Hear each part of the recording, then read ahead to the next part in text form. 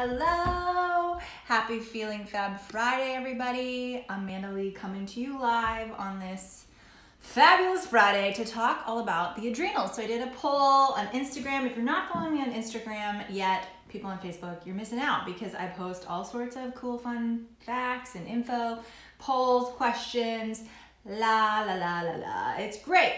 So you should come on over to Instagram at Sozo Method. Follow me there for all my Instagram peeps. Thanks for tuning in.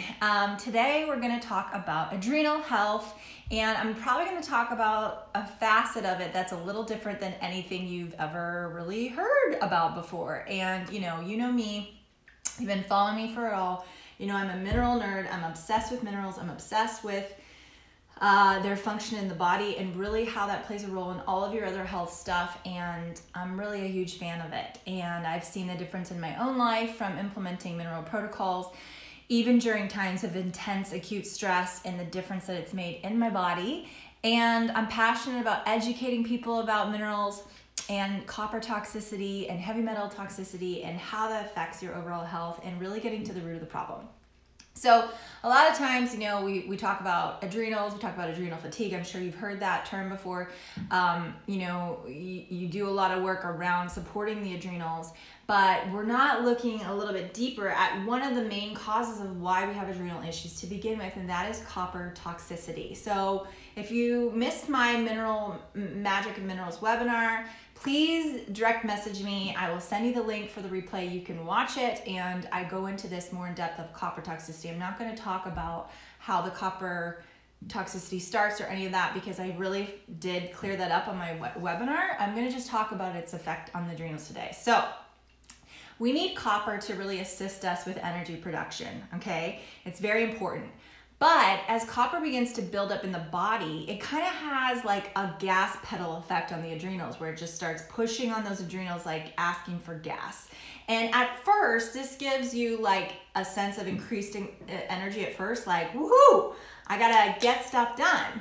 And you probably begin to take on more and more because you think you can. And as you do that, it begins to wear you out in your adrenal function over time. And eventually, as some of you know, fatigue and exhaustion can set in. Now, the adrenals are never meant to stop functioning. Okay, so adrenal fatigue is kind of like a false statement because adrenals don't give out like our ovaries do as we get older.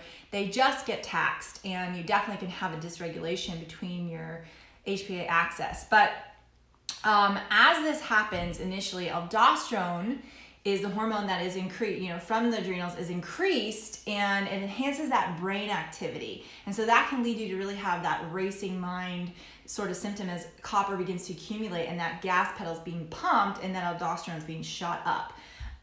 So like I said, you know, in the beginning it might feel like you could do anything. You're like Superwoman or Superman. You're like, bring on the task. And, you know, you begin to do those things. But as the copper accumulates, it's an internal source of constant stress on your body, okay?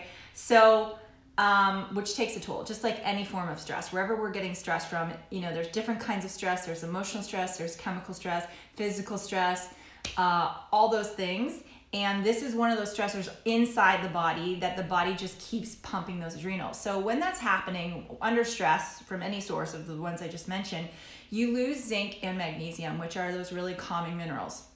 And as that happens, the pumping of the adrenals also boosts up that sodium level, okay? Because sodium and aldosterone are very much connected. So I'll often see people who have low levels of calcium, magnesium, and losing zinc rapidly, but their sodium is off the charts. And the reason why is because they've got that relationship going on with copper.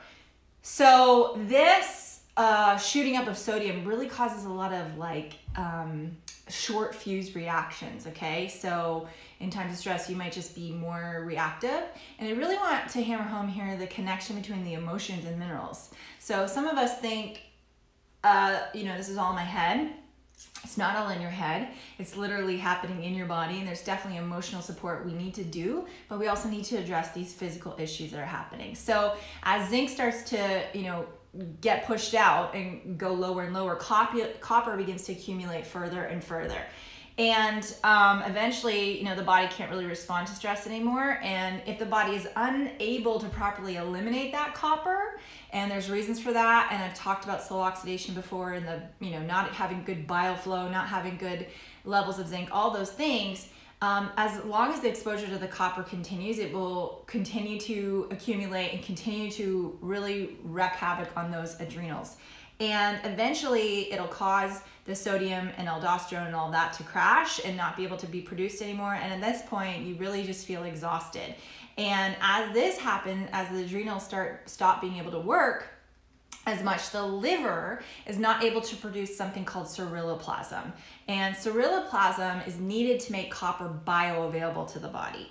Okay, so we need copper for energy. It's really important. So like I've said before, you can have a combination of copper, over copper toxicity, excess copper, biounavailable copper, and not have enough copper available to you at the same time. And so that copper that is not carried into the cell by the ceruloplasmin from the liver because of the tax on the adrenals, it begins to accumulate, and it accumulates first at the liver and keeping the liver from doing its job, which the liver has a huge job, and then secondary, it's stored at the brain. I've talked before about the association between copper and estrogen, and they both are retained in the body at the same time. So if you've got excess estrogen issues, you might want to look into copper toxicity. But more than that, it doesn't allow the liver to really function and work through the 3 phases of estrogen detox. So this is a problem. And then in the brain, we start to have really a lot of issues with mental health from copper in the brain. You can see a lot of children who have ADHD problems and all that stuff, anxiety, depression associated with copper toxicity.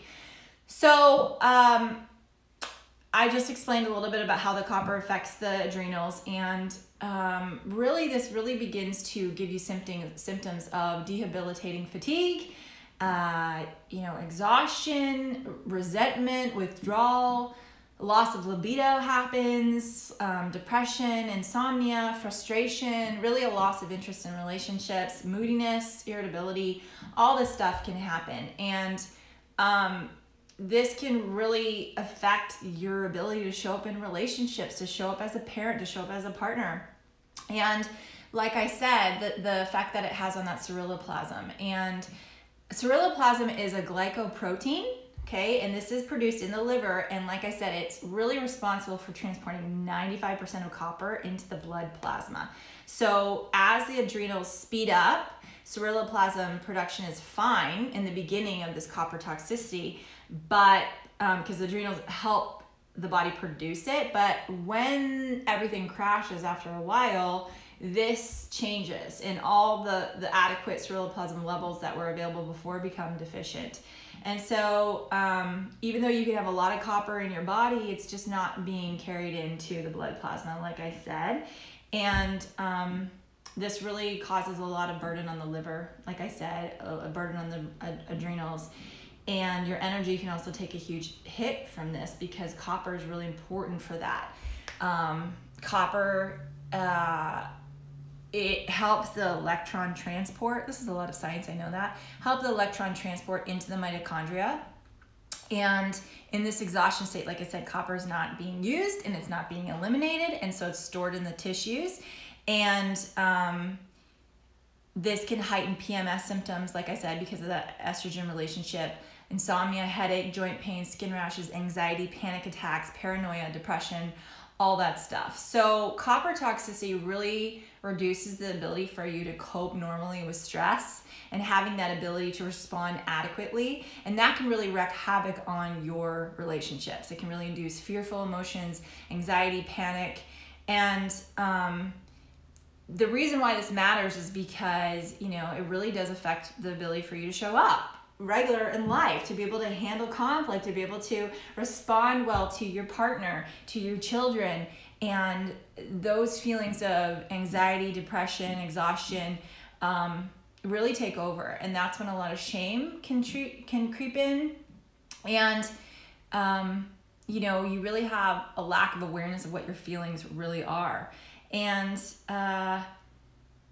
this is something that I'm really passionate about explaining to people because they don't really understand the relationship, and oftentimes we're just focused on, oh, how do I help my adrenals?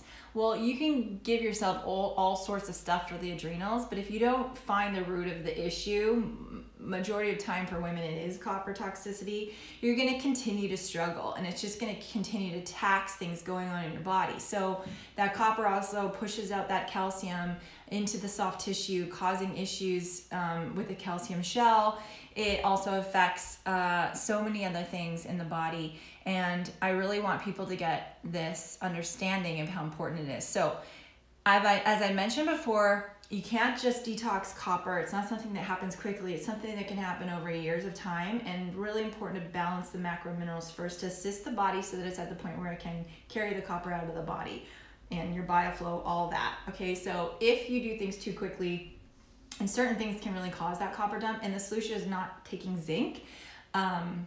It's really balancing the body, because if you put a bunch of zinc, I recommend my clients not to take more than 15 milligrams of zinc. If you put a bunch of zinc into the body, it's going to push that copper out. If the body can't carry the copper out, now it's just really stirring it up. Think of like when you like clap pillows together and the dust like goes everywhere, except there's nothing to like grab the dust and carry it out. So it's just really stirring it up. It's not really doing anything good, and it can really cause a lot of symptoms to intensify and worsen, and people can be afraid of that because it can feel scary and weird and do weird stuff to your body. So we have to start slow, and everyone's individual. Some people do really well with supplementation and helping the body, and they can start to move forward faster. Other people need to start with foods and changing what they eat to increase the minerals that they need to balance out that metabolism. And so this is the key to your adrenal health, okay, is to get to the root of the problem of what's causing your adrenal issues in the first place. And it's not just by putting Band-Aids on it. And obviously dealing with emotions and stress is important. And so learning how to really handle those emotions that come up. But I really teach my clients to sit with their emotions, and we do clearing calls that allow them to really open that space available for their emotions, because we're doing so much in the body at the same time, okay? We're stirring up copper, and we're trying to detox, and it can really create a lot of different emotions. And if you don't have a container for that, emotional constipation is just as bad as physical constipation, okay? So I deal with two kinds of constipation. I don't want my clients constipated in any way, and I have to help them with that. So it would be a disservice to you just to address the copper toxicity, and just to address hair mineral analysis, and just to address GI maps and all that, without giving you an opportunity to really kind of sit with those emotions, process them, and learning how to really self-regulate through all of that. So I really believe that's why the SOZO method is a combination of the physical and the emotional. This is the key to your freedom. And this is a process. It takes time. It's not a fast fix. Okay, you could have been accumulating copper for years from birth in utero. So it's not going to be something that we get through really fast, but it doesn't mean you're going to have to feel bad the entire time we're working together.